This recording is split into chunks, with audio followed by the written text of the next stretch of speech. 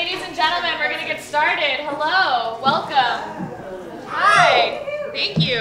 My name is Megan McCauley. I'm the Outreach Director for the Hollywood Fringe Festival, so welcome. If I haven't met you guys yet, I'm shocked, and hopefully please introduce yourselves after the workshop tonight. So welcome to the fourth and final HFF16 workshop. This is how to tech your Fringe show. So you're going to learn all about tips and tricks for teching at Hollywood Fringe. I want to say thank you to Sacred Fools for having us tonight. Heather is not in the room, but thank you to Sacred Fools. We really appreciate you hosting us.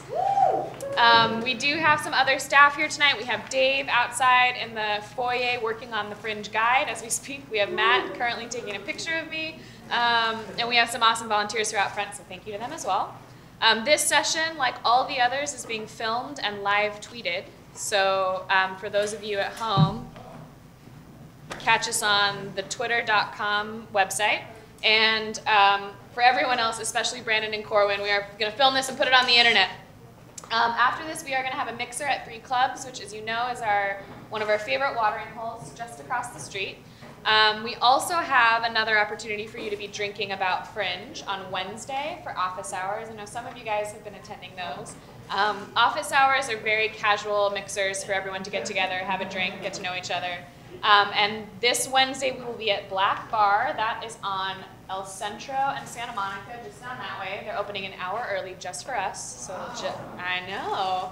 And they're going to run a special with a Fringe name tag, and I will have these on Wednesday. You get $1 off everything there. A whole $1 off everything there. Thank you, Black Bar. We love you.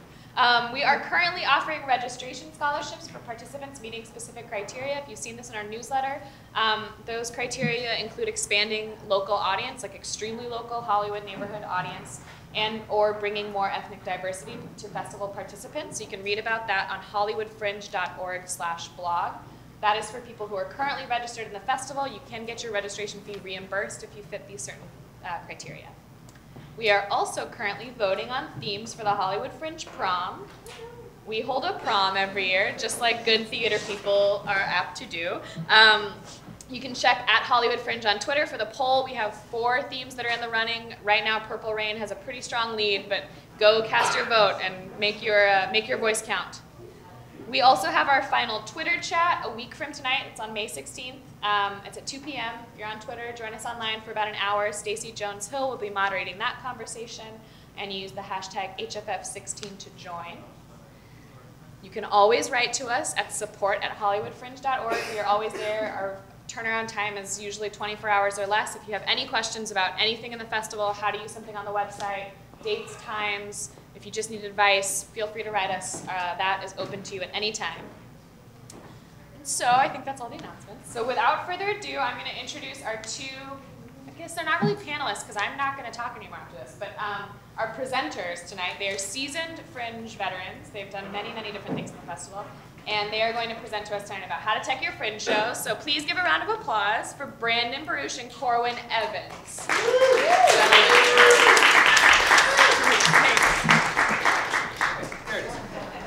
Hi guys. Hello. How's it going? Welcome to our How to Tech Your Fringe show workshop number 4. As Megan mentioned, we are Fringe veterans. We've been doing this. I've been with Fringe since year 1. Corwin, when did you start with Fringe? Year 1. Year 1. We have between us done, what do we do the count as? 237 Fringe shows? 238. So what we want to help you with today is giving you all the information you need to get the most out of your tech time doing the Hollywood Fringe show. Because we both believe that just because a Fringe festival has a restricted schedule does not mean you cannot achieve a lot of design and technical elements if you properly plan and properly execute. And that is what we're going to help you with today. For those playing the at-home game, you can use that QR code if it will even scan on an angle. That was a little bit of a last-minute throw together, but this is our Google Drive, which anyone with the link can view.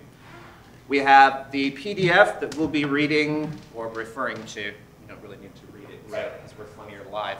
And Trust me, we are eventually. And pictures of all the things that I'll be bringing up as we go, so you can pop on there, download them. We've also got... By the end of the night, we'll post a link to this on the Hollywood Fringe show page that you use to reserve tickets. So if you go back to that link, you can follow this link. Everything we discussed today will be in that Google Drive and not blurry.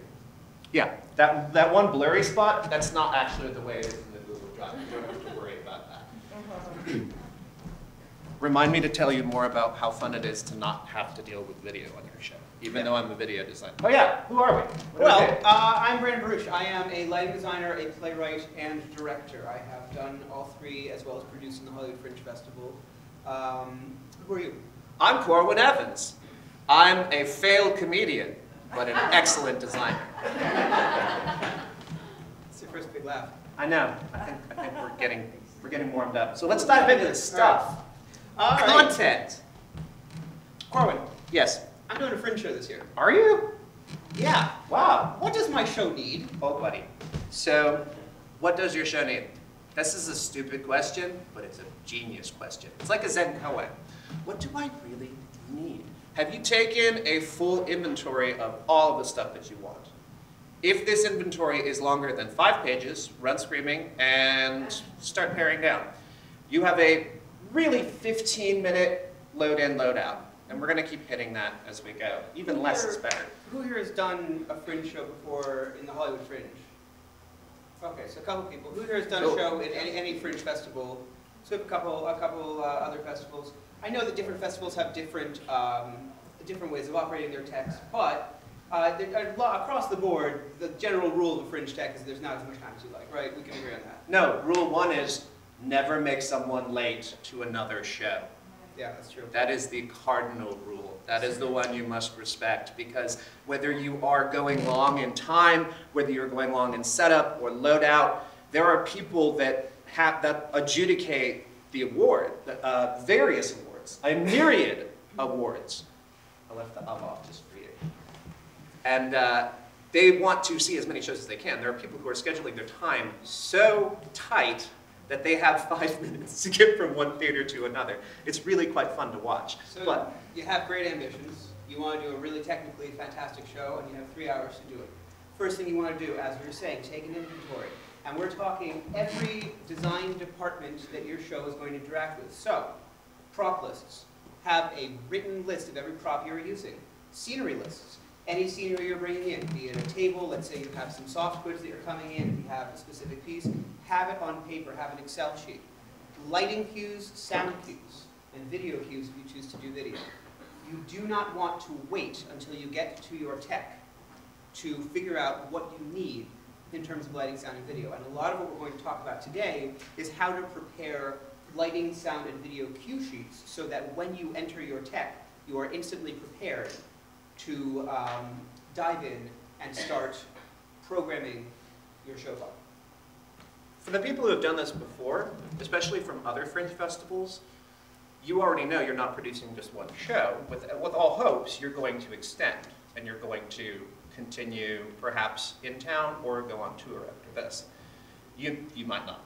You personally, whichever one of you, just is doing a fun thing for whatever. That's cool. No judgment. Do something weird and fun. Awesome. But the more you write down and prepare and archive and keep a hold of, the easier it is for you to continue to a next step somewhere else. It helps everybody out. Yeah. Corwin, I'm doing a Fringe show this year. Are you? What should I expect from my venue? If only I had a handy list that I could look at, which Let's you all look at can it. as well. Realistically, a basic speaker system. Here they are. I think they're Eons. I clocked them earlier, but then I lost track of where they were. Yeah, they're in the back. Yeah. JBL Eon, perfectly serviceable. You can expect a rep plot or repertory plot of lighting, which is these actually brilliantly silent fixtures overhead. Yeah. Top hole sacred force. A repertory plot is a lighting plot that is designed for multiple uses. And so it is fair to expect from your venue that they will have a full front wash of lighting for the stage. Ideally, there should be a color system or two, backlight or top light or side light. But it is a legitimate expectation that your venue should have enough lighting to properly cover the stage and create moods. This does not mean that you're going to get specials necessarily. You're not going to be able to have a square of light over here for your dramatic monologue or a fish gobo over there.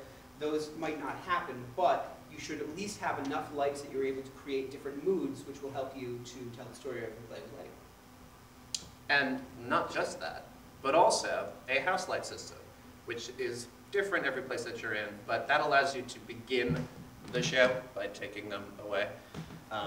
That's pretty standard. I don't know anybody that's doing it this year without that. In terms of basic scenic elements, it's going to vary venue to venue whether or not they will have chairs, tables, other items that you might need. They might have rehearsal blocks. The great thing about the Hollywood Fringe Festival is that we have some of the best venue operators in the country. And this is spoken to someone who has done one other Fringe Festival.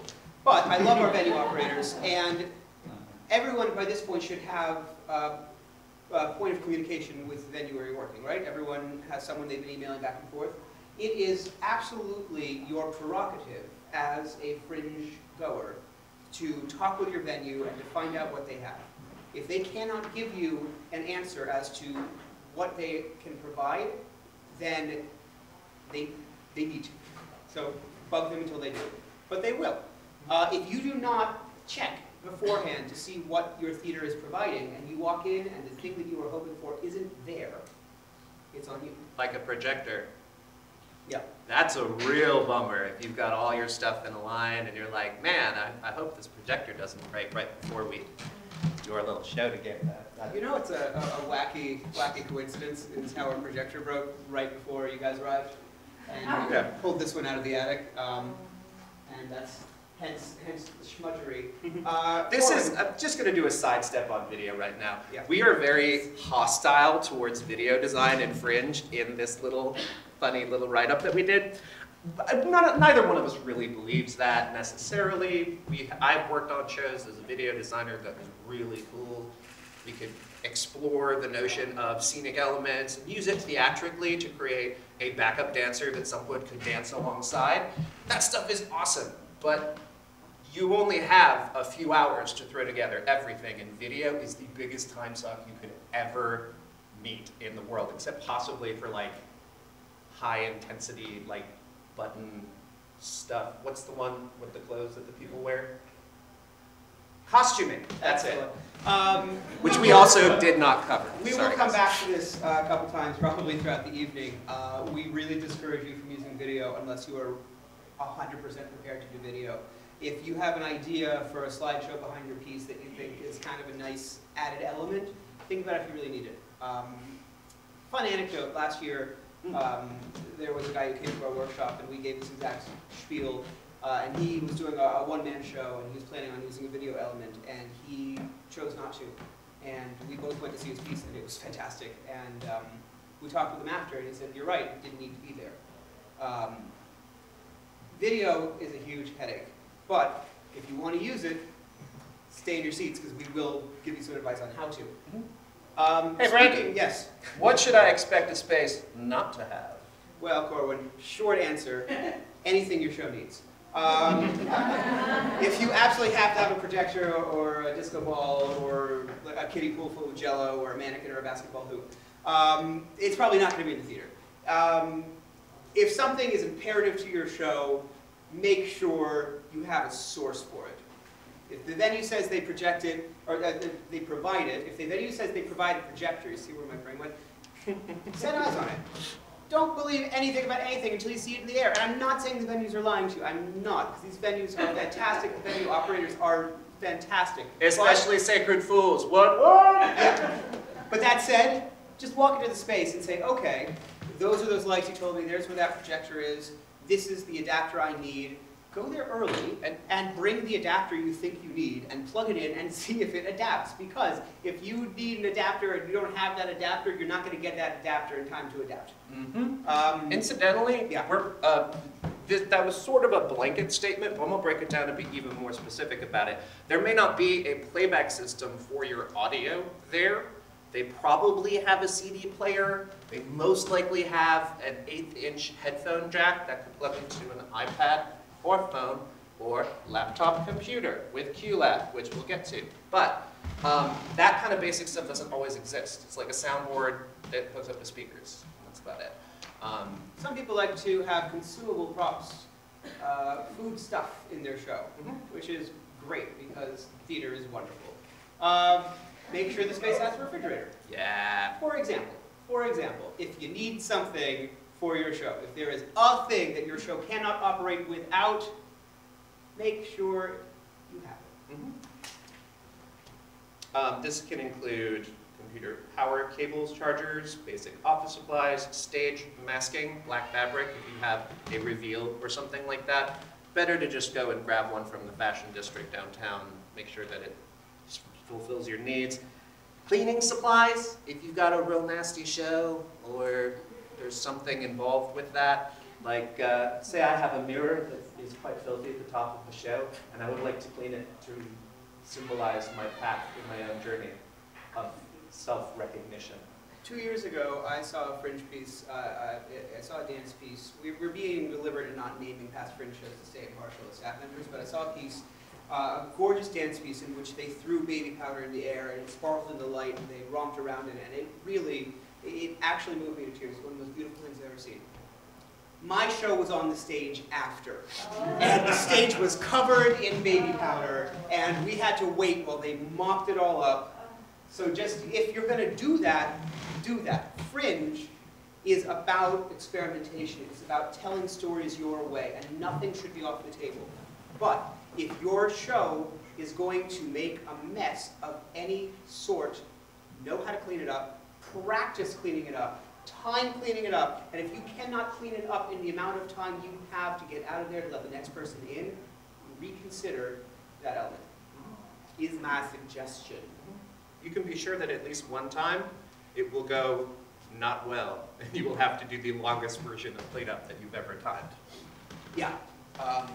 In the New York Fringe Festival, the venue managers, one of the rules of the festival is that during your tech time, you have to run your load in and load out. They start you on the street with all of your stuff. The venue manager puts a stopwatch and then times you loading in, and you have to do it in 15 minutes. And if you do not, they will make you cut things until they can get you there. Hollywood Fringe does not have that rule because every venue runs separately. Every venue has their own rules, but self-policing is a really nice courtesy that you can do. Because remember that you are one show in, Megan, how many shows do we have this year? About 300. You're one show in 300, and what a spectacular honor to be a part of this community and to get to play with all these people. But you have to respect all the other people who are coming and doing work that is just as important to them as it is to you. Corwin? Yes, Brandon. I'm doing a Fringe show. Are you? Really? No. What should I prepare ahead of time? You should prepare everything a stage manager might need to run your show for you. And what does that entail? Basic cue sheets, scene change assignments, prompt book, backups. Backups. Does everyone here know what a cue sheet is? It's okay if you don't. Does anyone here not understand the concept of a cue sheet? I'm going to teach you what a cue sheet is. Okay. You know what's fun is even if everyone here knew, I was going to teach you anyway. So, show the other one first because I don't think we use this a lot. Yeah. No, that's a sample. Show the dance cue sheet. Dance cue sheet. All right. A cue sheet is a list of all the cues that you're going to have. Can you all see this? Can you tell? Does everyone see this? Is this kind of crummy for your side? It's very smudgy, but all of this is on the Google Drive, so you can look at it, edit it, and download it, and mess with it, and write your own. This is a lighting design cue sheet. This is a template that I created based on some dance pieces I've done, and let's break down the information contained within. Cue number is the most important thing. When you are programming your light cues, you are going to give them numbers. Each cue is a separate look. So, if you have a nighttime scene, that could be cue 2. If the next look is a blue out for a scene change, that is going to be cue 3. If the next cue is a special downstage right for a monologue, that can be cue 4, etc. Every time you like to change, that's going to be a cue. Likewise for sound and video. Anytime you change, that's a cue. So that is what a cue is on this sheet. And also, this file itself is on the drive. I encourage you to download it, delete my stuff, adapt it any way you see fit, use it as you like. This is a sample dance piece, but it works just as well for theater. Here I describe the piece. So, if I were doing a play, I could, instead of the name of the dance piece, say scene 1, scene 2, scene 3. Here is my cue number. This is the number of the cue that I'm going to program. This is the moment. When I say moment, what I'm talking about is when does it happen. So, this is because this is a dance piece. Scroll down a bit to see if we have a more complicated one. She falls to ground. So second song starts, I'm calling a new light cue. She falls to ground, that's a piece of choreography. So when I see that piece of choreography, I'm calling it a light cue. 0-second blackout, at the end of the piece, blackout. If you are doing a play, you can put the lines there instead. Oh, I remember this piece. Great dance company I did this for. You can also, in the moment, say the lines. So you can say, character, colon, quote, I have to go now, I don't like this anymore, period. And that is your cue. Why is it important to generate a document like this? Because when you get into your space and you have to program all of your light cues in about a half an hour, you want to have as much information readily available as you can. If you are already familiar with basic lighting design, you don't have to be an actual designer, you don't have to be a programmer, but you know the basic concepts. You can put as much detail in here as you want. So, the timing thing, if you know that you want the lights to come up on a 5-second count, put it in there. If you know, yeah, 5 seconds. That's how he does it. I go like this. True story. If you know that a cue wants to be blues and cool light, put it in your description. Say this is a cool cue. If you have seen your venue's rep plot and you know how to understand it, and you have the faculty to be more detailed, you can say, this cue, channels 1 through 5, medium intensity, channels 6 and 7, high intensity, channels 9 and 10, low intensity. Or you can just pay one of us to do it. Yes. Oh, so another part of this, guys. This is like super legit. This is super, super legit. We think that you should be able to do everything you need in tech. If you are not inclined, if you don't want to deal with it, we are available for hire to design shows. We usually do 9 or 10 a year. We love to do it. We offer very affordable rates. So that's a separate discussion. But hopefully, if we do our job right in this workshop, you shouldn't need us to do it. So as you populate your cue sheet, you are giving yourself information so that when you sit in the theater at the light board, working either on your own or with the venue-provided stage manager, depending on the venue. I believe this year that most venues come with stage managers now, which is great. So you don't need to speak lighting. You need to speak mood. And if you say to your stage manager, all right, I need my front lights at half intensity, I need some blues coming from the side, it'll do it for you. And you just go through and you say, please call that Q4, great, record. Please call that Q5, great, record.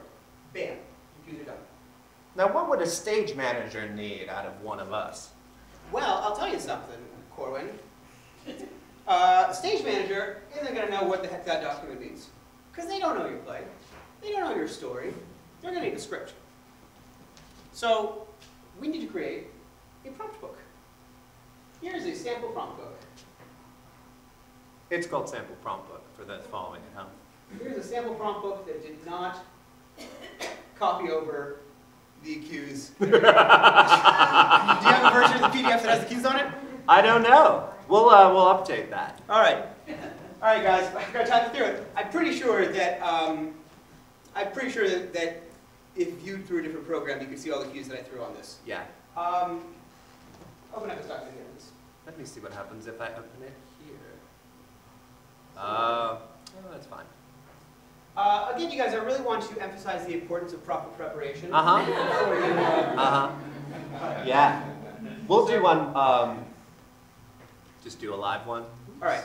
Spoilers.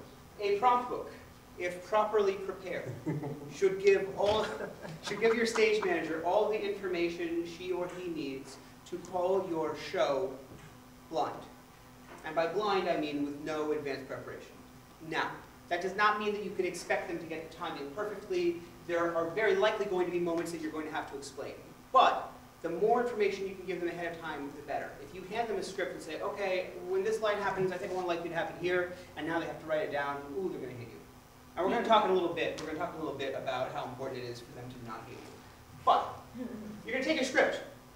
You're going to circle the line where you want your light, sound, or video cue to happen. Draw a circle. And you're going to draw a line over to the side of the page. And you're going to write LX for lighting, SQ for sound, V for video, or whatever you choose to call it. As long as it's consistent. Make sure it's consistent and relatively intuitive. Sound cue 2. So right here, stage manager's reading this. Stage manager says, okay, when she presses play on her iPod, I'm going to call sound cue 2. You prefer LX? I don't. I'm a lighting designer. I just say cue. All other cues are other things. Also, the standard for video is tab for whatever reason. I'm sure it has something to do with slides back in the day. I didn't know that. They just say tab, etc., etc., etc. People call it video cue. It's whatever you want to call it. If it's all running off of QLab and you're triggering your light board with MIDI, you could just call it QLab cue. Whatever makes the most sense to somebody who didn't. Right here, this is a really fantastic script if you haven't read it. The playwright is incredibly neat. Let's say I want a light cue to be called on this word grapes. I'm going to circle grapes. Where's grapes? Oh, Fox and the Grapes. There's a lot of grapes. I remember that bit. This one? Yep, that grapes. Awesome. I heartily recommend that you do this in pencil and not on your computer. Yeah, because sometimes it doesn't transfer. Yeah. But that said, if you have the time and the time and the inclination, the cleaner the better. If you do it in pencil and you make a mistake, make sure it's erased well. Make sure there aren't errant scribbles. Great. So look at that. We're even giving a little bit of information. Let's say after she says the word grapes that she takes an extra beat, and I don't want the lights to change until that beat. I could actually say, regs up, parentheses, wait beat.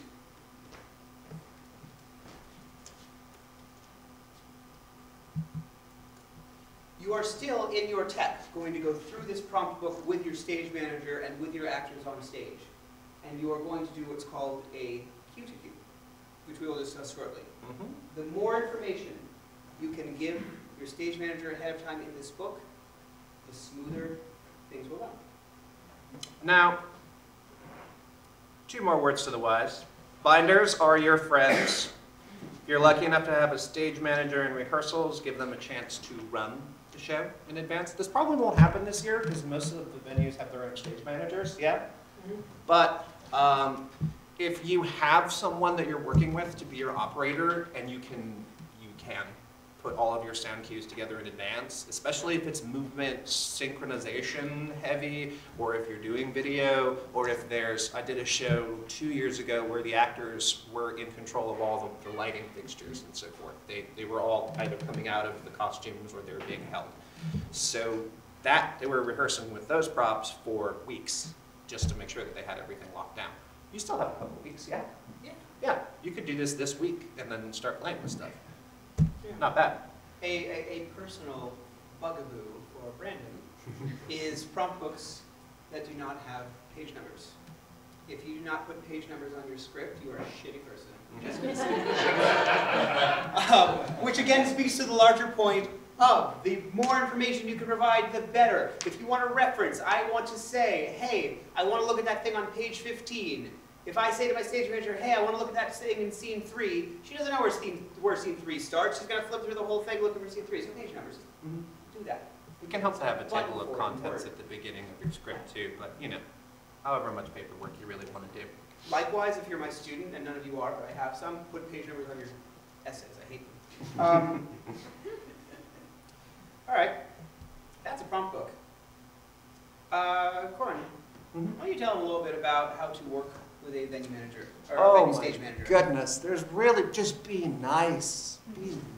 Sit here while he waxes. They have got hours that they're locked in a tiny, cramped, hot booth that smells probably of their own doing, but Where are they going to go? Where are they going to go? It's like refugee status stuff. Sorry if anyone's doing a show about refugees. I understand that's quite topical. Just put that anywhere. And basically, if you're not the worst person they have to see today, they'll probably be happy to see you. If you are the coolest person and you're just friendly and nice and patient, if you have to get in 5 minutes late because the person who should be here listening to this is at home right now catching up on Game of Thrones, a day late, thank you very much, then you're the one that comes in and makes it better because you can save that mood. This person's got 5, 6 shows a day.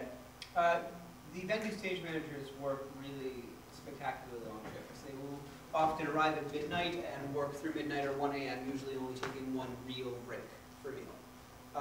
It behooves you to be sensitive to that these people. It's interesting because venue stage managers have only really become prevalent in the Hollywood Fringe in the last 2 or 3 years. There was a major shift in the direction of how venues operate. Cora and I both think that venue stage managers are a fantastic addition to the style of fringing we do here in the Wood of Holly. I'm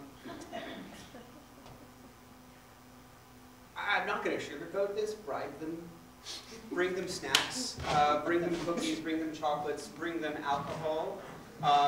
Within reason. Within reason. But seriously, a nice gesture will do a lot. These are people who take this job not for the money, because venue stage managers do not get paid a lot, as you know, because their fee is probably included in your theater rental, so you know what they're making. So understand the fact that they do this because they love it, and because it's fun, and because they want to participate in the festival. But a gesture goes a long way. And if you are nice to them, they will be nice to you. And if you have something go disastrously wrong, and you need to come in at 2 a.m. to retech a moment because you ran out of time, they're not going to let you do that if you were a jerk to them. I also want to point out, this is only like level 3 facetious. Last year, we advised our crew that they should. Corey knows where to go. We talked about this. He said, "You shouldn't say this. I'm not going to say this." We advised our crowd that they should bribe the venue managers with alcohol. Their favorite. Their favorite alcohol, and a lot of bottles of alcohol were given. A lot of bottles of whiskey were flowing through the festival, and it was fantastic. And I just want to point out, I just want to throw it out there, Corwin and I also really like whiskey. So if you are giving out whiskey to people who you like at the festival, we're going to be at Fringe Central pretty much every day. If this was at all helpful for you, if we gave you any information, I'm just saying we like whiskey. We'll share it. We'll share it. We're cool. Yeah, there was one dude who had more than he could carry by the end of tech process. It was so awesome. Yeah. Let's play our iPad staring game for another 5 minutes, because that looks really good on stage. I want to point out a couple small things. Just as a lighting designer, these are often overlooked, so it's worth noting. Don't forget the bookends, lighting and sound-wise, of your piece. Specifically, pre-show lighting and sound, curtain call music if you choose some, post-show lighting.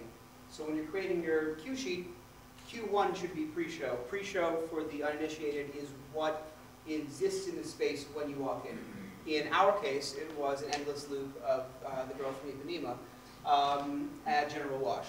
But as a designer, I can also say that pre-show can do your show a great service to help the audience get into the mood before the show starts. You shouldn't waste a lot of time considering it, but the proper song and the proper lighting look when the audience comes into your theater will let them know what kind of show you're doing, and will kind of transport them into the world of your piece before you start. Ideally, it's like 5 minutes. Yeah. Like by the time you move in the house, it's 5 to 10 minutes. People don't have to wait that long. Yeah, and then curtain call, you're going to want people to take a bow, make sure that you have a separate light cue after your blackout for that, and then another light cue for people to walk out. Just things to put in your list. I just realized that we never actually mentioned we will be able to ask or receive asked questions if you have fallen behind at this point. This is a good moment. If you've got something rattling around in the back of your head, feel free to bring it up at the end, or we'll be having office hours after this. Yeah, we will egg all your cues after we've done our spiel. Well, it looks like the next bit is all you, Boo. Oh my, it's sound time. Anyone know about QLab? Yeah! That's awesome. It revolutionized everything, didn't it? You can download this free piece of software for your Mac computer. If you are PC, stay with me, I'm not going to leave you behind. It is available at Figure 53. Am I right about that? It's written right in front of me. Why am I blanking on that? It always happens. Figure53.com/QLab, or you can just go to figure53.com, see what other stuff they've got. They've got a lot of cool projects. There is a page in our document that will have every link we discuss. And even better than that, in the Google Drive, oh, what's this? That's QLab for mountain lion and up. That's QLab for leopard, for those of you running the OG OS X. There you go. And So then, you don't even need to go to Figure 53. You can download the software directly from our drive. I've got a mirror. It may not be the most recent, so definitely update it once you get it, but they're constantly pushing updates, so it's great. The QLab free version lets you do 2 channels of audio and 1 channel of video. It also lets you not fade video. So if you are doing a slideshow, probably your better bet is to do PowerPoint. I also have a free version of PowerPoint in the notes for the document. It's through OpenOffice. I forgot what it's called. I don't use it personally, but it's totally free and you can mess with that. If you are a Windows person, hard luck. My goodness. No, I'm just kidding. I keep both.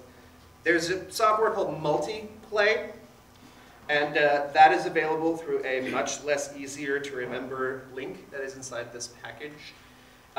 Is anyone familiar with SFX? Cool. Take that, SFX. I had to program in you for hours, and it is not awesome. Wait, that's going on the internet, isn't it? SFX is great. Everybody's cool, and I love them. No, it was not great. And this is much like SFX. It's kind of like a spreadsheet that you can drag and drop things into. This is QLab. This is the girl from Ipanema. That's as simple as it is. I push the space bar, Q goes. How wonderful is that for someone who has no idea what your show is? You just push the space bar and the Q goes, and you just advance it going through as need be. You can push the big friendly go button. You can go into show mode, and there's an even bigger, friendlier go button. If you have to, you can stop with the graceful fade. That is legit, right? So, I think that I can say with some adamance that if you have pre-recorded sound cues and do not use a free sound control software, you are shooting yourself in the foot. yeah, don't use iTunes. Don't use iTunes. It's such a bummer because you never really know for sure how long it's going to take, and it will take over to the next track, or oops, you left it on random because you had a party the night before to celebrate your awesome Fringe show, and then it's playing some weird voice memo that you left for yourself in 1987. If everyone here was alive that long, I'm not quite sure, but and it's not just Mac or PC. Figure 53 has Go button for iOS, and all you do is plug that into your soundboard on your phone, bless you, or your iPad, and then boom, that works. There's an Android one I haven't really play tested yet, but there's a couple different ones, and they let you make fairly small shows, perfectly good enough for Fringe. Like, there are so many options out there.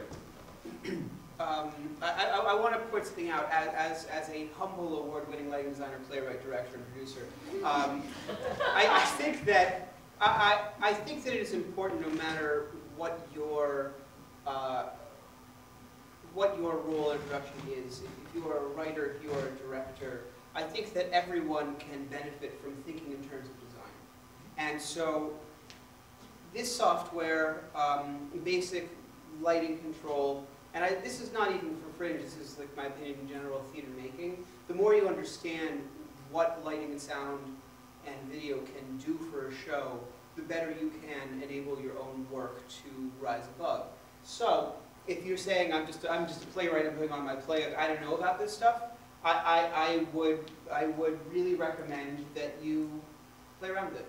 Because not only is it very intuitive software, it might help you start thinking of new ways to tell a story when you start gaining a stronger understanding of how sound works in a theatrical release. And you can experiment now. Like, you can start folding it into your show. There's a list of where you can pick up a whole bunch of free, can you see it? It's a little small. It's in the document too. There's 5 different options here. You can also just search online because Google is a thing that everyone's aware of now. And I also have a link to Audacity. If you haven't heard of it, it's a freeware sound editor that is completely cross-platform. That's right, I'm getting back to you, Linux person in the room, possibly underneath the stage waiting for everyone to leave so we can come out and have a nap on the stage. But that Linux too, it's supported for. You guys, we're going there. We are bashing Linux. Just coming in hot. Hey Corwin, as a humble award-winning blah blah blah, what adapters? Award nominated. Award nominated. At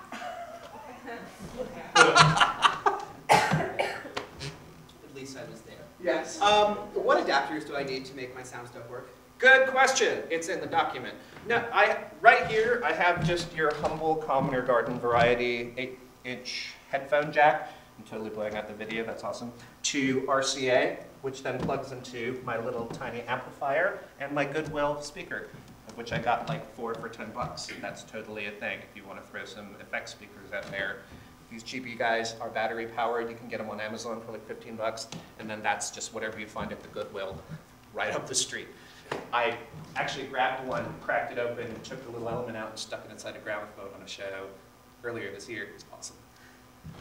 But one of those is probably good because your venue's soundboard probably has RCA inputs. That's those guys. And it might have 1/4 inch, which you should probably think about getting. Just have a look at what the input is. They usually have a little cable there so you can plug in your phone or whatever because they're kind of used to that by now. Yeah. Prepping a show computer. You are going to be using your laptop to run your sound and possibly video because you heated our device, and aren't you happy you did? Let's take a couple seconds to talk about smart things to do to your computer before you enter your tech. Disable your screensaver. Turn it off. Just turn it off. If you have a password lock, get rid of it. I cannot tell you how many times I've been a thing where the person who owns the computer steps away, it locks, no one knows the password, and Yakety Sax starts playing as people run around trying to figure it out. What else? Power options. There's a lot of energy saving optimization stuff that is sort of dependent on which computer you run. Basically, you want to make sure that your computer will not automatically go to sleep. Because if it is asleep, then so is your show. You can turn that off in the battery management, power management. I don't know what it is on Linux. Sorry, guys. I thought I was going to support you, but not really.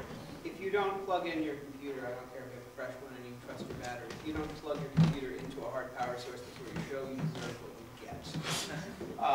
You always run out of battery power like 10 minutes before the end of the show. It's such a bummer. And that said, when you're doing your venue walkthrough, it is very unlikely the venue wouldn't have a power source in the booth for you to plug your computer in, but again, never hurts to check. Notifications.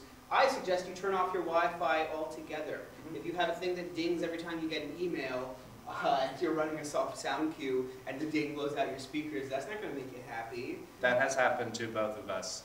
Not necessarily on the same show.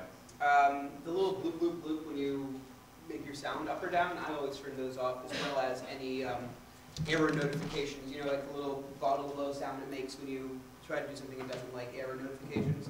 You can turn all of those out. Your computer should make no sound other than the ones that you are playing through your system. And if you like all those notification sounds, by all means turn them on again. But before you enter your theater, take them off because the sounds are so instantly identifiable that if the audience hears the sound of a volume button going up, everyone's going to know what happened. And transported away from your story. For the people that are Mac people, this little Apple dude goes to System Preferences. You're going to be visiting that a lot. Sound effects. See this alert volume here? That's going to be all the way down. Play user interface sound effects? Not today, Charlie. Play feedback when volume is changed? What happens if I do that? See what I'm talking about? Silent running. Cool. Okay. It's that dreaded time. It's that dreaded time where we lose the modicum of goodwill that we have earned so far with this workshop. Yep. And tell you why video is such a bad idea. Mm-hmm. And how to do it anyway. It's artistically disinteresting to watch a slideshow. Unless your whole crux of show is that you're a corporate speaker and it's like sort of comedic like that, you're playing with it.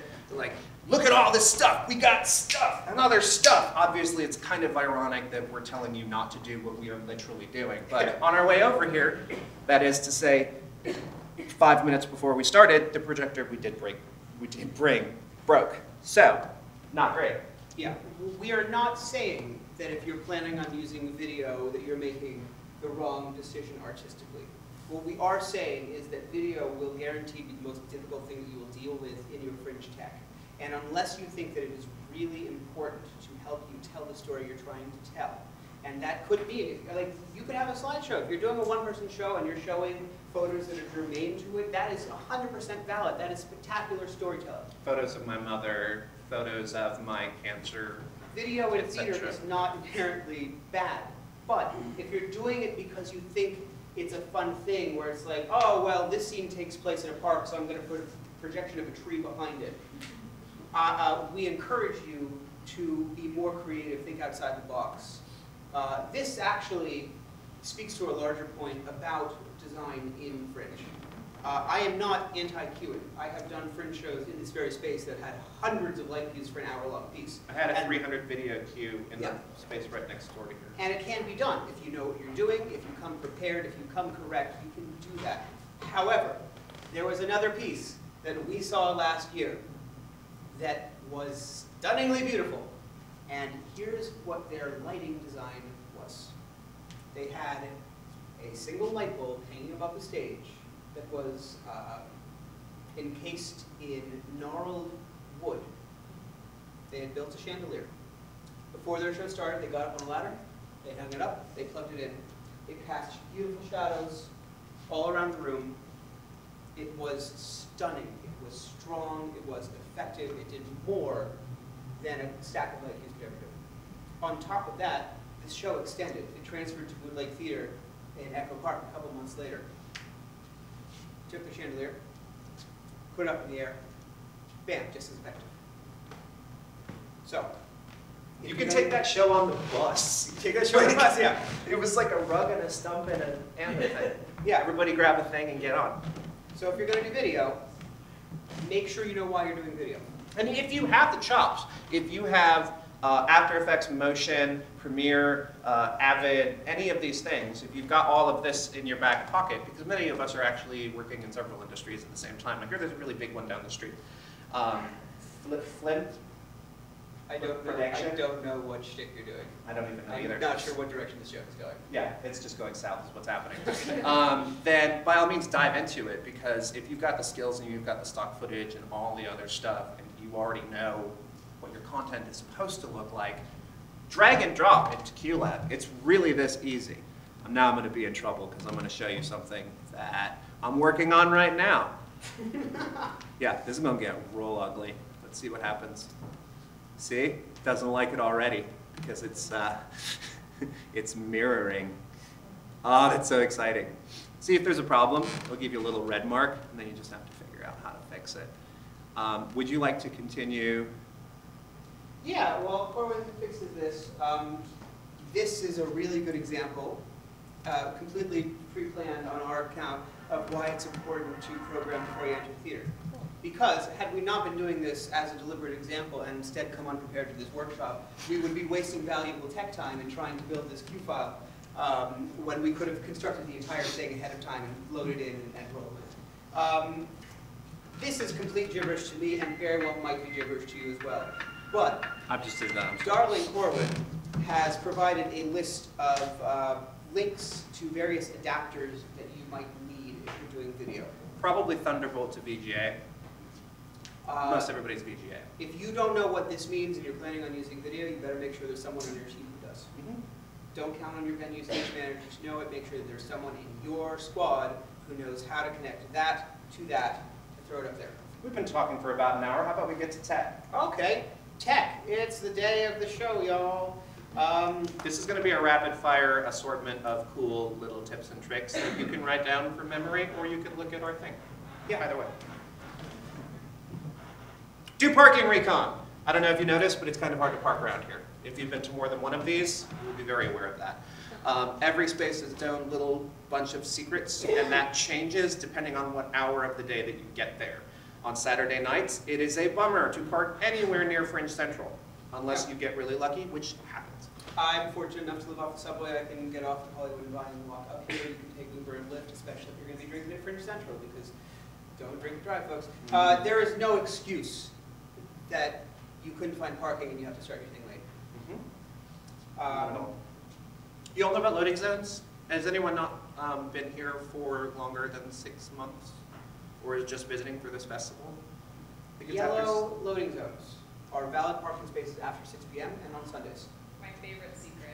Likewise, green 15-minute zones. These can be trumped by street signs. So if there's a loading zone and it also says no parking 8 p.m. to such and such, don't get towed. Don't risk it. Request that your whole production arrive early. When the doors open to start your tech time, you want to have every single person who's participating in that tech time on the street and accounted for. You should make sure that you have set eyes on every person. Every scenic element that you're planning on loading in, every prop, every costume should be sitting on the street with you. Different venues will have different rules as to where they want you to stand to load in. Some will often actually create a little bit of space with tape or paint or chalk, and they'll create a little box and they'll ask you to stay in there. It is your job to figure out how they want you to do that. But you want to make sure you know where everyone is. The last thing you want is to be loading in and say, "Where's Deborah?" Because Deborah's always late to everything. I don't know why we keep casting her. Deborah! Damn it, Deborah!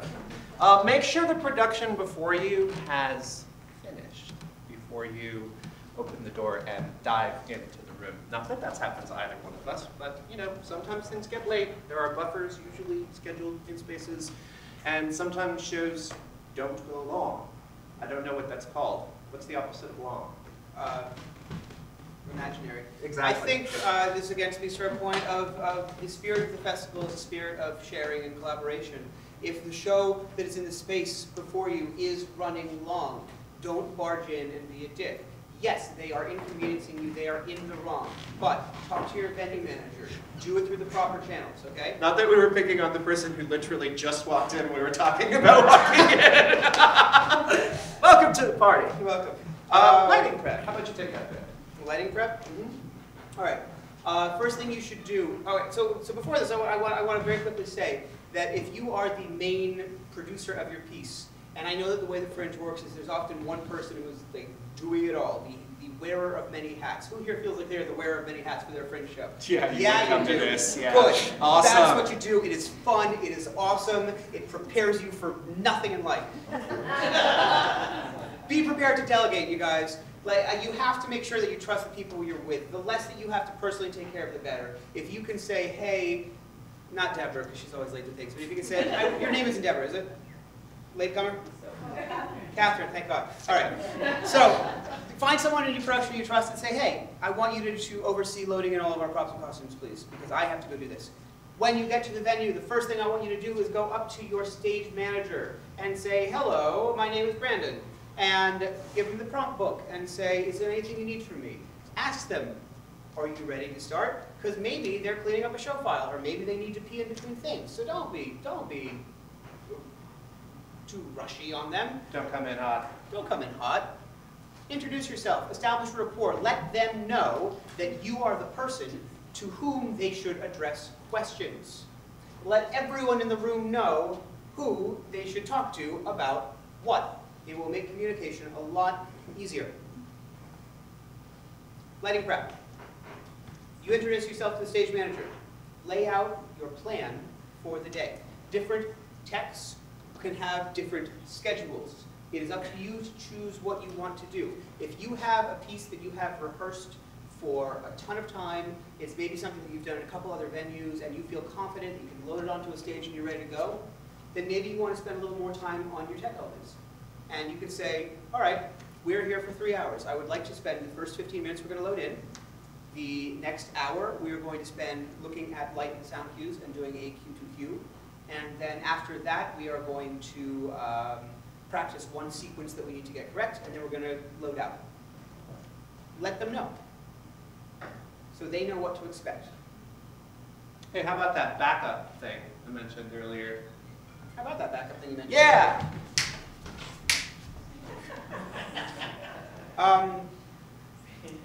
I didn't check my phone either, it's fine. Different venues will have different light boards. Most light boards have an option that allows you to save to an external disk. I believe the majority of the boards in this space are either Light Factory or ETC Express. Light Factory saves directly onto the computer's hard drive. Or thumbstick. ETC Express saves to a floppy disk.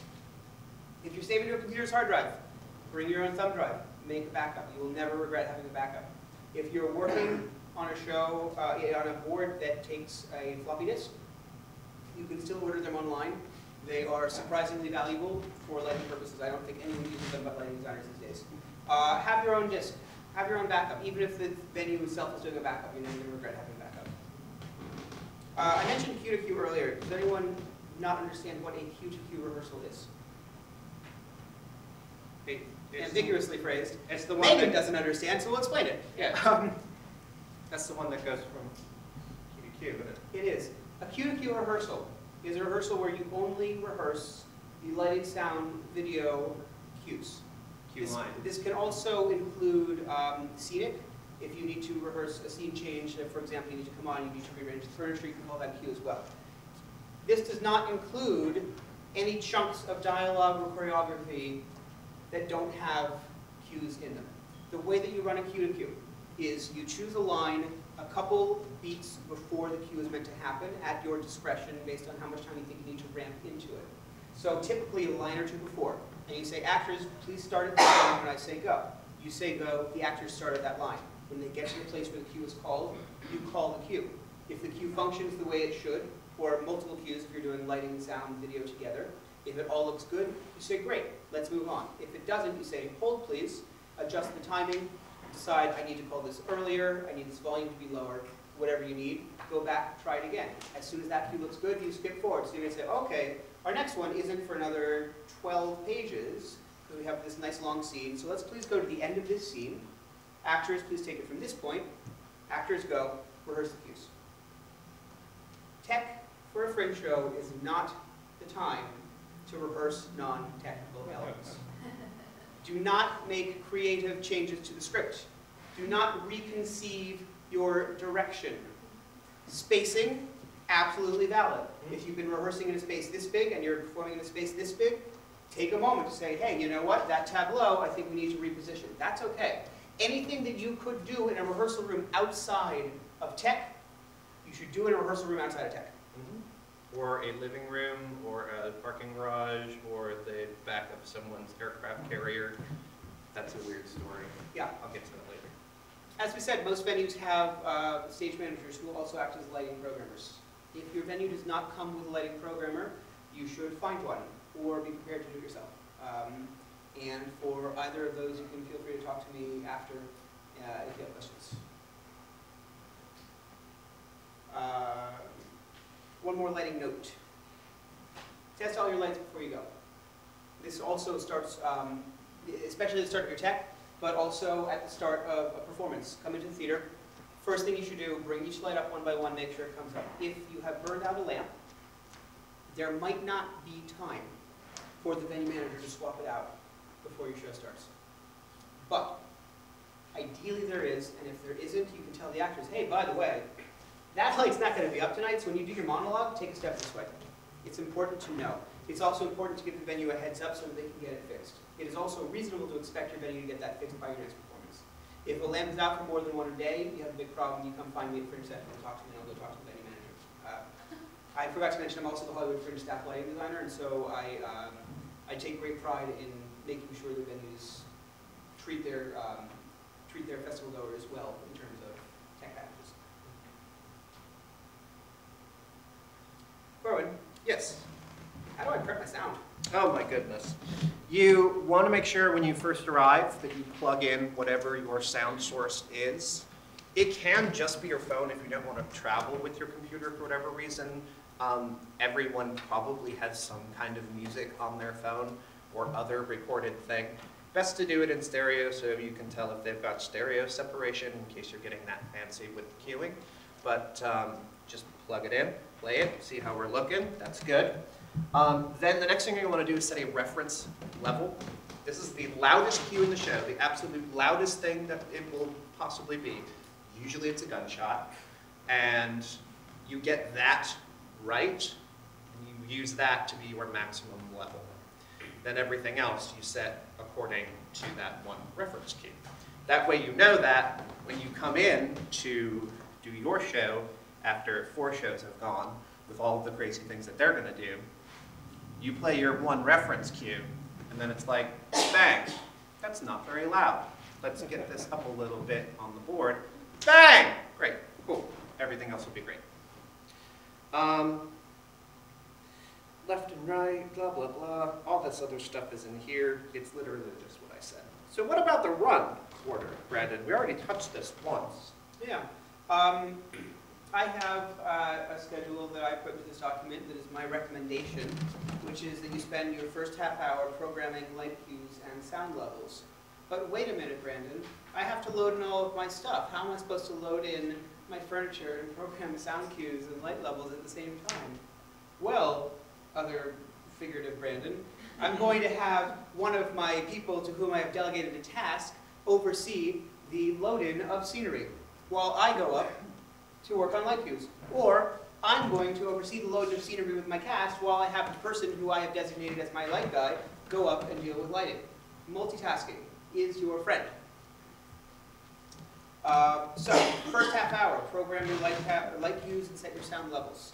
In QLab, you can set your sound levels ahead of time, so you should already make stabs at what sound level you have, so all you're doing is tweaking it in the show file. 1 hour of run. As I said, if you have a show that is very simple technically and it's something you've been doing 1,000 times and you feel really comfortable for, don't feel obligated to do a run of your show during your tech time. But that is usually a rare case, and I don't think you'll regret doing a run in the space, because the next time you're in the space, there's an audience. So, make sure that you set time to do a run. Technical notes, deal with any notes, make any changes you have to do. No performance notes, do not give acting notes, do that out on the street or at a bar. 3 clubs is just over there, and then Fringe Central will be in that direction. Yeah. Rehearse curtain call with tech. This is a stupid thing, but I've seen it happen so many times, not just in Fringe shows, in all kinds of productions where they will forget to do the curtain call, and then the first preview, the first time there's an audience, the cast does not know how it works. And so sometimes they don't know there is one, and they don't come on. So just as part of your performance run, rehearse, lights come up, choreograph the curtain call, simple bow, make that part of it. And maybe do a little check on who's going to do your pre-show speech as well. If it's not you, or if there's some other thing, or if you're not doing one, this is often a really great time to throw a shout out to some of your compatriots that you have met throughout the journey. Cross-promotion is huge, and giving props to people who you are in this with to help grow audiences and share audiences. If you are doing a benefit for a nonprofit and you would like to let everyone know that you are personally not collecting money for the show, you are collecting money for a nonprofit, this is all that stuff that you want to spend at least a little bit of time knocking out. And it's kind of useful to do it in the last few minutes, because you'll be there, you'll be like, oh, I got a light for the talking. Cool, great, first cue. Awesome. Everyone have one of these? A phone? It's just a phone. Everyone has a phone, right? Everyone have a timer app? Set timers. Set timers, set multiple timers. Keep yourself on task. You will not believe how quickly this is going to go. Before you know it, you are 30 minutes in, and you are still considering where you want your couch to go. Set timers, look at your clock. Have someone designated as the official timekeeping jerk, whose job it is to be like, yo, stop it, moving on. You won't regret it. I think you have to take the next one. Attitude, you mean? Are we into catitude already? Yes. Are we? What's next? I believe so. We've already done bribing your stage manager. You just did having someone on the clock. Let's how we phrase this delicately. Do your dirty at home. Don't come to the theater to pee.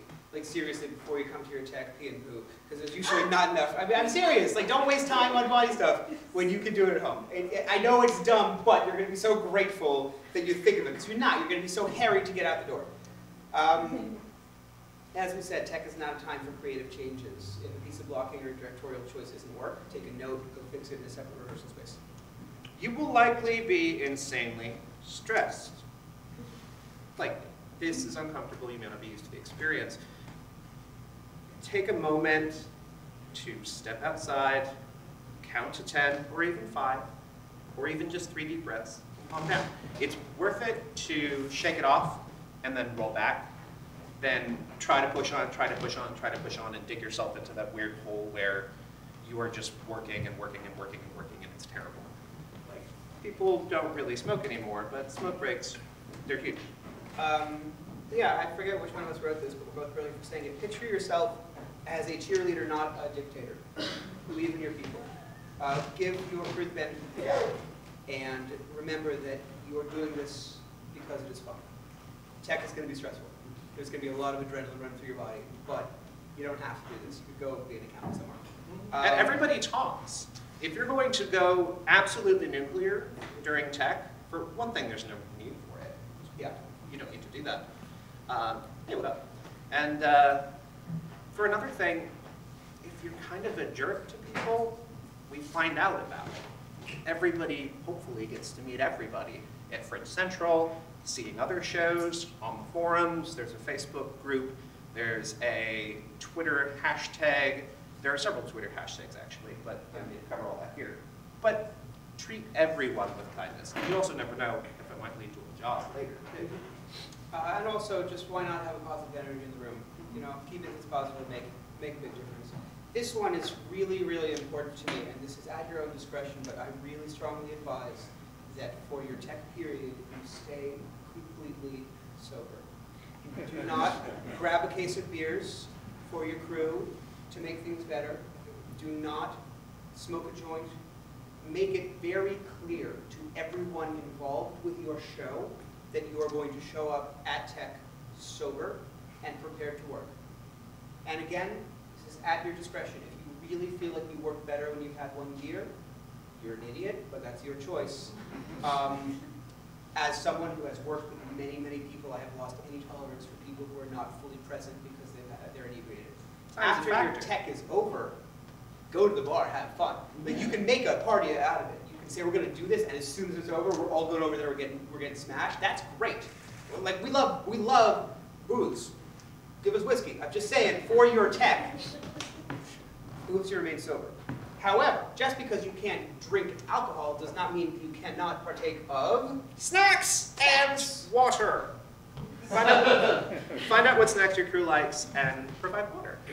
The Trader Joe's, what is it, 26 cents for the tiny bottle, or the swallow bottle? Now, you see, personally, I advise that everyone brings a non-plastic, refillable bottle. Mm-hmm. And if you have to provide water, I say you should get one of those big jugs with a spigot rather than individual bottles. Those are at Ralph's. There's a Ralph's just down the street, just down Vine. I would probably drive, but you can definitely walk it. It'll take you about 10-15 minutes, depending on how fast you go.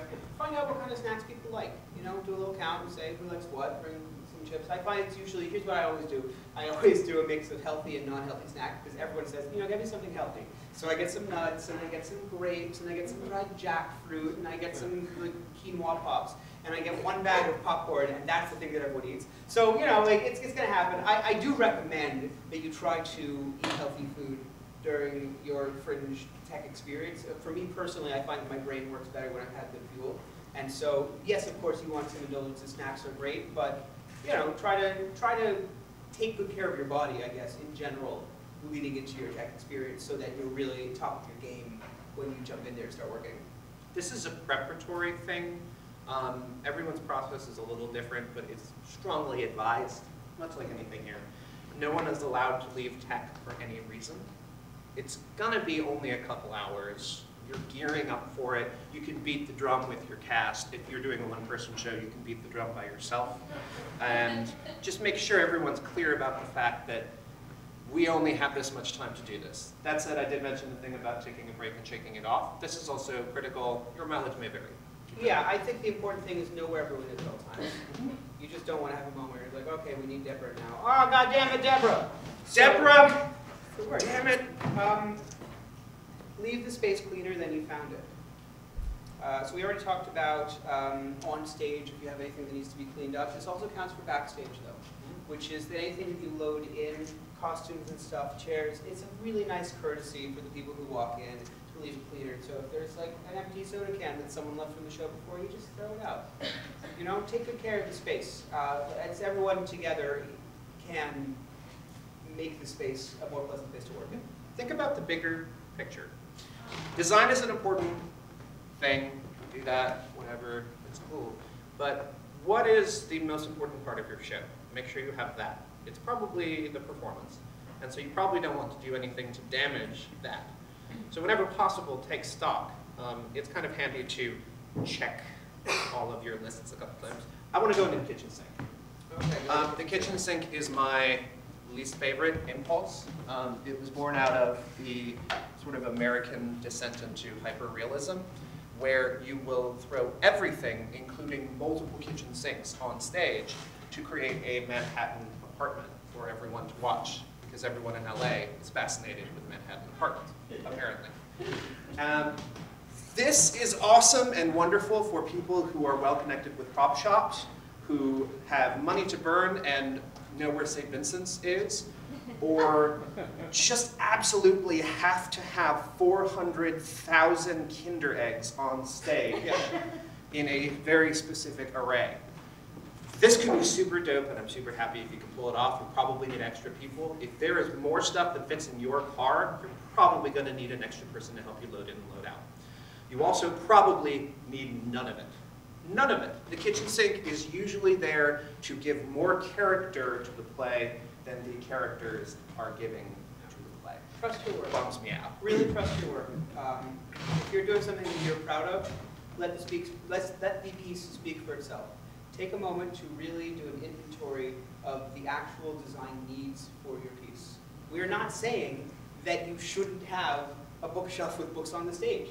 If it is important to your storytelling, absolutely, you should do anything you want. But realize that this is Fringe, and the expectations of an audience coming to a Fringe show, everyone understands the parameters of the festival. They are not expected to be transported to the inside of a submarine with scenic design. You know? So what do you need to do that? Is it like a single piece of cardboard circle that represents a porthole? Find a clever way to tell your story. And work smarter, not harder? What's the... I don't work. Does anyone know what the idiom is? Work smarter, not harder? Okay. And always, when you do your next production, you can add all the cool stuff then. When you have your put down, when someone really likes what you're doing, you can be like, ooh, I'm finally going to get that Ferrari on stage. Yeah. Remember why you're doing what you're doing. You are a part of the largest arts festival in the Western United States. Hollywood Fringe Festival is so great. There's a reason that we do it every year. I have hashtag Fringe is my working man. It's a great thing, and you're gonna have fun. The only thing that's gonna keep you from having fun in the Fringe Festival is yourself. So if something is really stressing you out, think about why is it stressing you out? How can I make this not stress me out? The bar is over there, and also that way. You don't have to drink. You can come visit me or friend did and say, I'm having the worst day. And I'll be like, that's awesome. My hair's on fire, but please talk to me. Corbin is a big advocate of drinking, and I'm not going to poo-poo drinking. We both really like whiskey, you guys. However, I will also say I really enjoy taking advantage of LA's hiking and beaches, and I find that in the middle of the Fringe Festival, it sometimes helps to just get out and be in nature for an hour. Keep yourself mentally healthy so that you can be physically destructive. Self-care.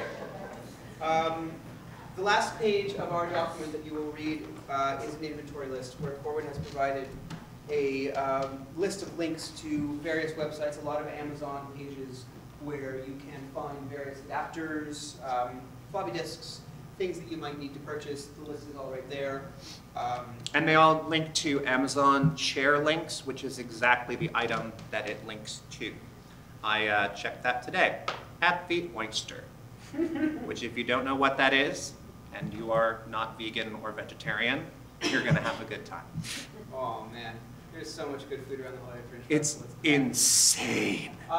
So that is our prepared spiel, and now we would like to open it up to a Q&A. Any questions? Yes, sir. Just on the subject of lighting, have you ever heard any feedback about people using their PCs for lighting control and their own lighting-based PC-based concepts? You mean like Light Factory? Light Factory, chances lighting.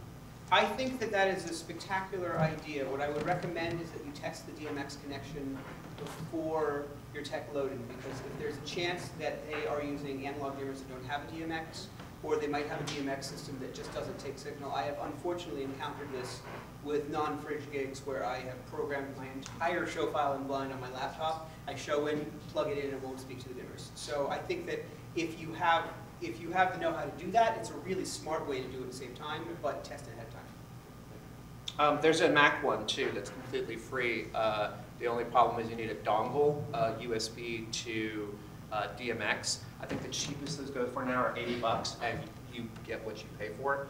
But you can get those on, I think they even sell them on Amazon for Musician's Friend.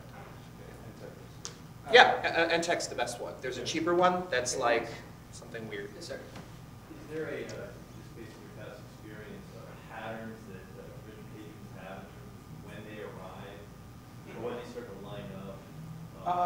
Yeah, typically people stack their show schedules. And so that means that people often see 2 or 3 shows in a row, which means that they're going to get out of 1.5, 5 minutes to get over to you. So don't panic if 10 minutes before your show no one's there. People usually show up a minute before. Hi, I'm Capital, the Big Show, the Big Snake, I'm sorry. We're having live music and cues done from the stage. And this is my first time doing that in a straight play. You know, so I've been considering the technician and the orchestra, but he'll have all the sound cues programmed into and doing it from behind the actors. So do you have any tips or any advice? That is awesome. I'm such a fan of you in general, because also we have done a show together already. Corbin's brilliant. No, seriously, I never did a sound design. I never had a show sound design. And we walk in, he goes, there's a swamp fan that's going to be running through the whole thing. I'm like, are you out of your fucking mind? But in my head, it was genius, and he was really amazing, and was there every night, every day we opened, teching and reteching and changing. So if you get to work with him, it was one of the highlights of my last year. I just wanted to say I think Corbin's entirely mediocre. But that said, do you have any suggestions, any tips for? Yeah, is anyone else doing live music? Awesome. Or anyone doing backing tracks, karaoke style, where they start it and sing along? That's one thing that people do. The greatest tradition of sound design is the musicians in the back of the audience, in the back of the performances and stuff, or the actors themselves. Anybody saw that Sweeney Todd where they played their own instruments that just did on the big tour? It was awesome. Set it up a couple of different times in the garage and time your setup and breakdown. Try to have a backup. Check this out and get something on one of the device. They schooled me this today. Is it like an Akai sampler or something? No, the Q, QLab? Yeah. Cool. Yeah, I mean, that's pretty great. We do that like all over town on a variety of different shows, and the cool thing is it can be super groovy because everything is on stage in front of you, and the stage manager is just like, oh, lights up. I feel like it would probably behoove you to also scout out wall outlets around the stage. Yes. If you have anything plugging in on stage. And this also goes if you have any kind of table lamp, any device that needs power, make sure you know where it's going to plug in, make sure that you have an extension cord. And if you're doing a How to Tech workshop, orange extension cords are A-okay. If you're doing a piece of theater, you might want to look into getting a black extension cord. And you can get those at Home Depot. Yes. So there's a little note about on-stage power in this house. No can do, basically. The whole building is right at the limits of what the power company will deliver to it. And you can blow your whole show with that 15-watt roll. So that speaks to the importance of doing basic recon before you load. Who else? Down here, yes. Fight it out. I don't know.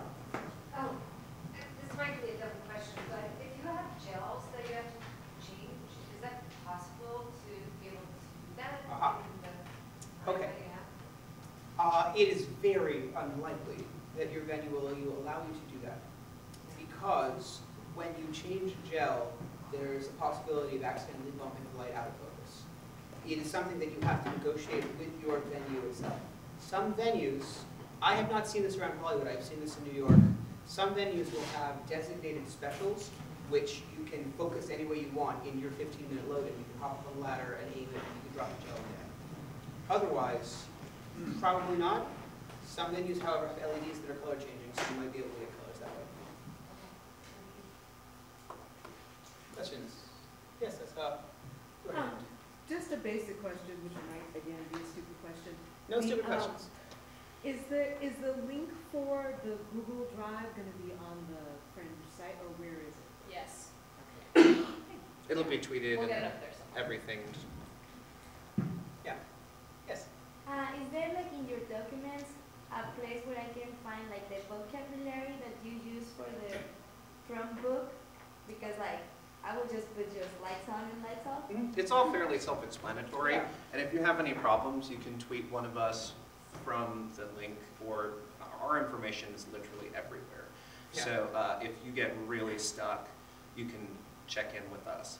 I don't think that you actually need to use a specialized vocabulary. I think that your not knowing the special lingo will be advantageous because you want it to be as easily communicated as possible. So you don't have to say, 50% fade up, color palette 3, block update. You just say lights get brighter. Okay. You want you want anyone reading it to understand what you mean. So don't obfuscate. Feel free to write it the way that makes sense to you. Okay, thank you. I'm doing a show, Vincent Deconstructed, about Van Gogh. So still projections of his works are essential to the storytelling. And since I've never done that before, do those go just in as regular light cues, or do you have to run a whole other set like you would for videos? It's probably best to have the cues separate so that you have like a punch list to make sure you get it done. But they all get put together in the prompt book at the times. The reason it's nice to have separate cue sheets of each thing is that you can track them while you're doing cue to cue, and then when you finish the production, you put it to bed here, and you've suddenly decided, I'm going to New York, you have a record of everything that's meticulous. So it's great for the setup, and it's great for the takedown, and then the setup again. If you don't have a ton of cues, you could potentially put it all in one document. You could make a separate column for light, sound, videos, and you could number them in the column. Or if you're using Excel or Google Sheets, you can create a separate sheet so it's all contained in the same document, but different sheets for each list. Questions? Any other questions? Hi, I'm doing, I'm doing a 90-minute piece, and I don't know if you guys cover this, I should have played, I apologize, but is the amount of tech time that we get determined by our own venue, or is everyone getting the same amount of tech time regardless of the length of your show? It's determined by the amount of time that you negotiate with Okay. your venue, which is often based on the amount of time that the length of the performance. What's the rule of thumb?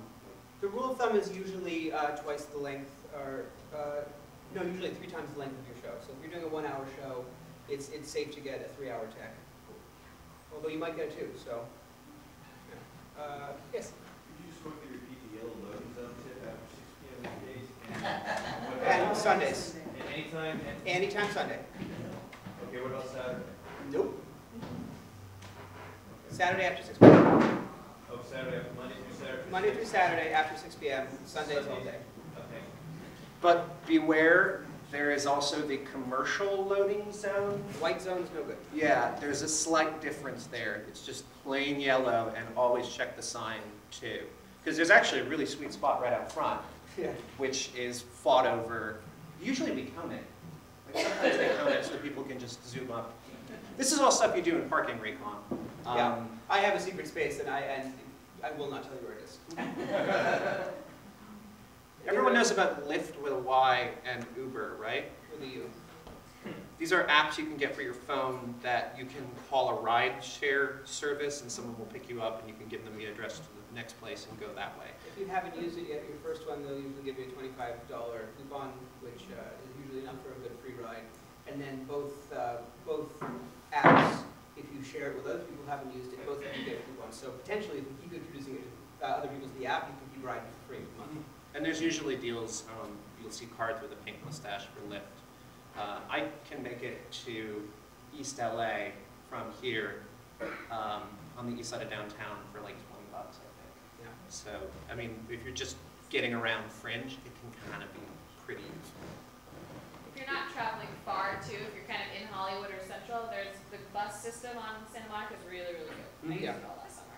Yeah, I really make an effort to take my car as little as possible. So either I'll come at the beginning of the day, park my car, and I will just walk and take public transport until I'm done, or I will take a subway or Lyft over here.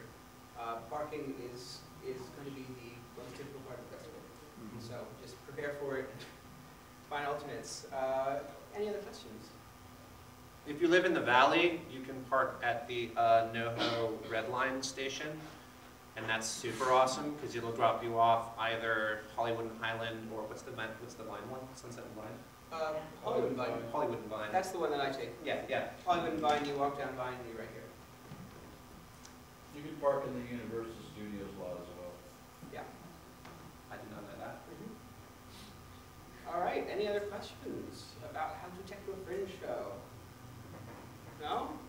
Everyone happy? Yeah! Awesome! Go Fringe! Hopefully you guys feel enabled from watching this workshop. You guys feel able to go out there and get your tech on. Again, we encourage you to go wild. Your only limit is your own ability. And where will we be right after this, Brandon? Well, we're going to be at 3 clubs, having more office hours and having drinks and feeling free to chat up. This is the first year in, I think, 3 that I'm not producing my own piece. So I'm really excited to actually come see everyone's work. Yeah. Thank you guys for coming out. See you down there in a second.